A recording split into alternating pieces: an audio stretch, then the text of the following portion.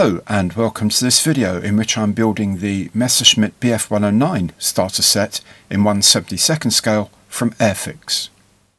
If you enjoy this video and find it useful, please remember to like it below, and if you haven't already done so, please subscribe to my channel for many more builds and future projects as they're completed.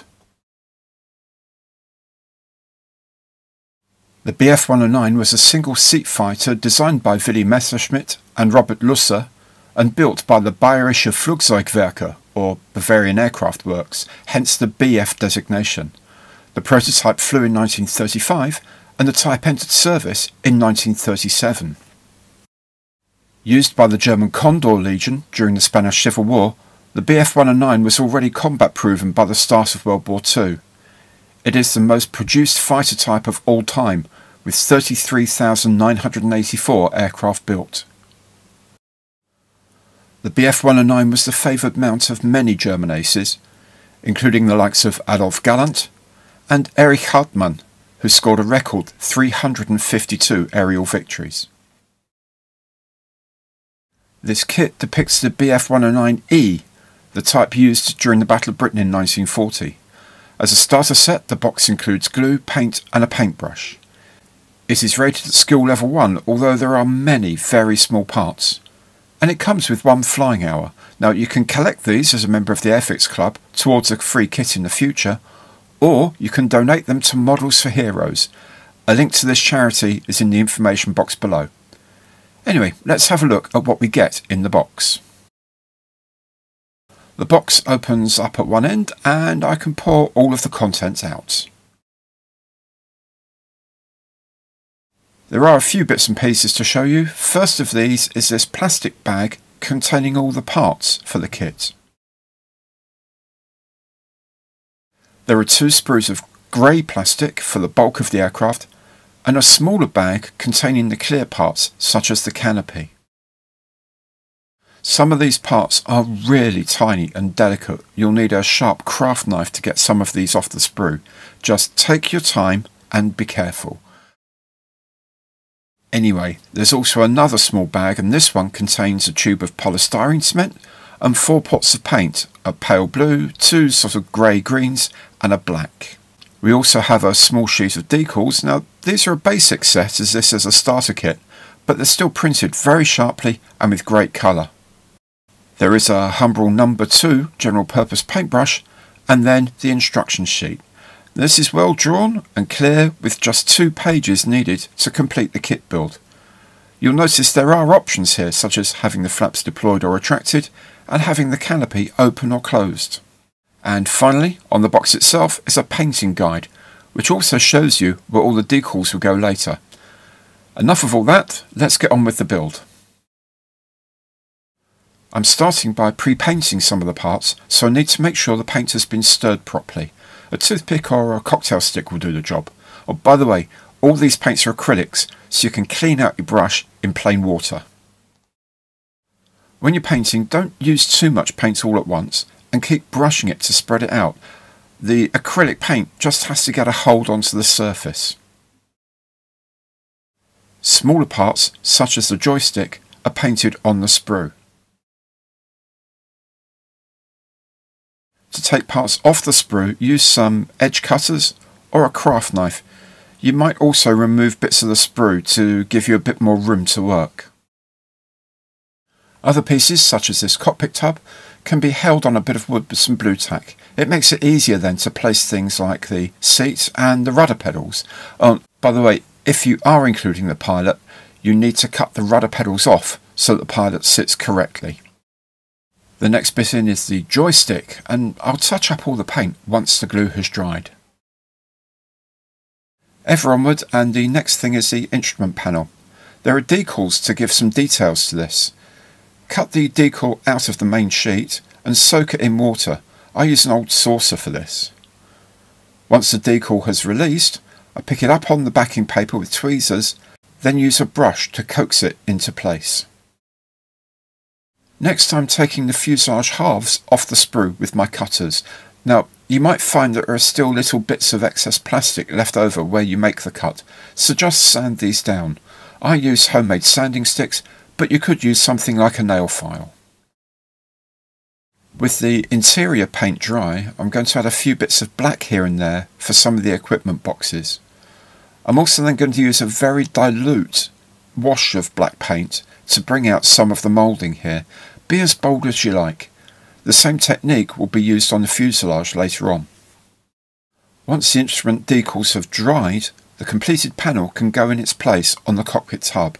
Now don't worry too much about setting the angle just yet, because the next thing to do is put the cockpit tub into one half of the fuselage. With the tub in place, you can make sure the instrument panel sits at the correct angle. The other half of the fuselage can then be attached. I will say I found this a very precise and clean fit on my copy of the model. While that dries up, you can get on with other things, such as pre-painting the propeller. Again, long repeated strokes of the brush will help the paint adhere, but don't be afraid to use more than one coat. One ridiculously tiny piece is the gun sight from the transparency sprue. It slots into a hole at the top of the instrument panel. I'll paint most of it black in a minute. In the meantime, I'll start on the engine surround, and the first parts to go together are the bottom panel and the inlet for the oil cooler. These slot into place on the bottom of the nose section. Next is the air inlet on the left side of the nose. This is a tight fit, but it does go on.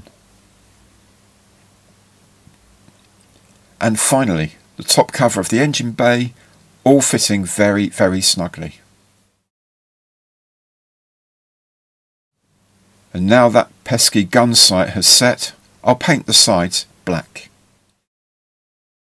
Now at the rear of the fuselage, I'm going to slot the rudder into place. Then either side of this are the two tail planes or horizontal stabilisers. Now they slot into place very well. Each of them has a bracing strut. I found it easiest to fit the strut onto the fuselage first, then align the other end with the hole in the tail plane.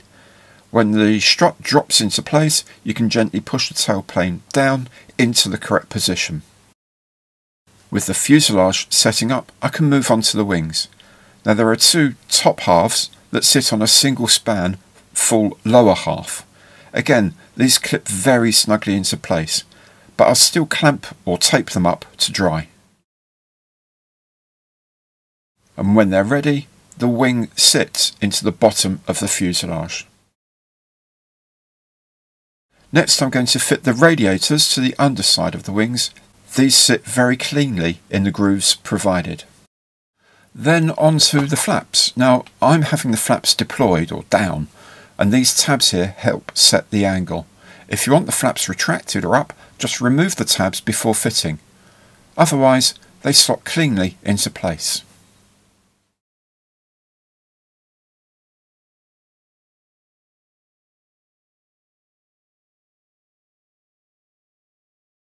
I'm putting on the canopy next. Now you need to use as little glue as possible here. So to prevent loads of it coming out the tube, I use a paper clip to carry small amounts onto the model. You can just dab a spot or two here and there to hold the windscreen and the other parts. Alternatively, use a PVA type white glue. Now all of this is to prevent chemical hazing of the clear parts. These tabs on the side are for the open cockpit. For a closed cockpit, just cut them off. With everything set up, I'll turn to painting. Again, don't apply too much at once and use repeated long strokes to help the paint stick. Don't be afraid of using more than one coat. There's more than enough paint, even in the little pots supplied. The grey-green is ideal for the undercarriage bays, and they're easy to paint at this time. Now the foresty green paint supplied is not very dense, and it's difficult to get to coat well. So what I do is paint all of the upper surfaces in the greyer colour, then apply the green to selected areas. It will still need more than one coat to get rid of brush marks, but it will save a lot of time. Now the number 2 brush that's supplied is a bit heavy for painting canopy frames, so if you have any overspill you can gently rub it away using a very sharp cocktail stick. This is one of the advantages of using acrylic paints. The next thing I'm doing is adding the undercarriage legs. The holes for these are well made and the legs sit at the correct angles very simply. And while they're drying, I'll paint some more bits such as the tyres. With the overall paint dried, I'm applying the decals, again using tweezers to hold the support paper and the brush to coax decals into place.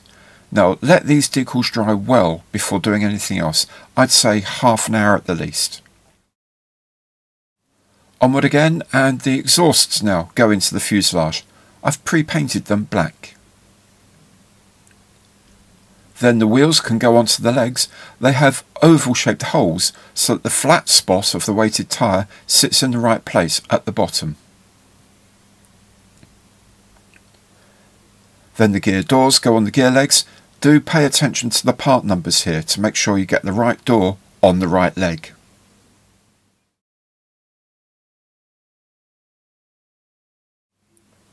Some really fiddly stuff here.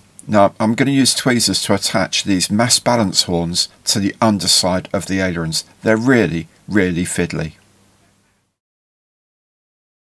And here is the pitot tube. I'm having to use a craft knife to take this off as my cutters would be way too big here. The pitot sits under the wing. Now look carefully at the instructions to see where the hole is, as it is under a decal.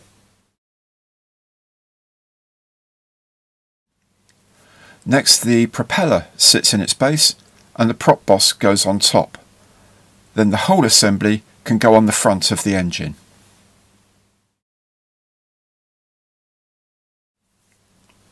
A few last pieces now.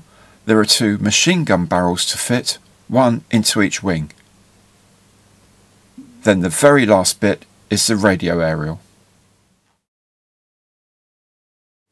A quick go round touching up the paintwork, and then I'll add a bit of that dilute black wash to some of the panel lines. The kit is then complete. I think this Bf-109E is a lovely kit to build. I found the fit and finish of all the parts to be very good, the paint's as decent and the decals nice and sharp. The finer detail parts aren't suitable perhaps for the youngest modelers, as they're tricky to get off the sprue and even easier to lose, but for anyone with patience and basic tools you can get a really good result with ease. Now if you've enjoyed this video and found it useful, then please do remember to like it below. Whilst you're there, why not subscribe to my channel if you haven't done so already, where you can find more build videos and other projects as they get completed. Thank you so much for watching, and I'll see you next time.